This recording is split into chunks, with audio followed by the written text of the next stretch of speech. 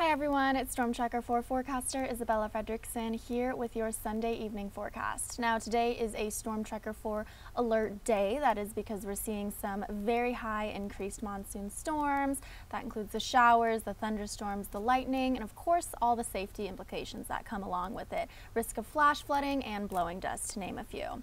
Now taking a look at our monsoon prediction index for this evening, we are seeing, besides Ajo, which is in that moderate range, we are seeing the highs to extremes pretty much all over the rest of southern Arizona. We're seeing a lot of 7s, 7 for Tucson, Nogales, Sierra Vista, Douglas, and Sells, and then up to an 8 over in Safford. So that just means about an 80% chance of storms that way. The 7s are all the 70s across the way. So again, from now until this evening, and this is going to continue on tomorrow as well. Tomorrow will also be a StormTracker 4 Alert day, just because we're seeing, again, that big increase of monsoon storms, showers, lightning, all that good stuff.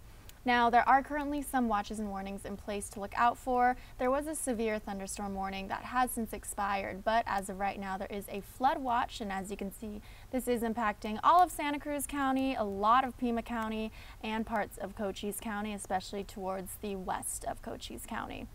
With that, there's also a blowing dust advisory. This is in the same region. It is just covered by that flood watch coloring. Do not go too far. I'll have everything you need to know regarding this monsoon 2024, so please be sure to tune in at 10 p.m. I'll have everything you need to know for this evening, as well as we head into this new upcoming week.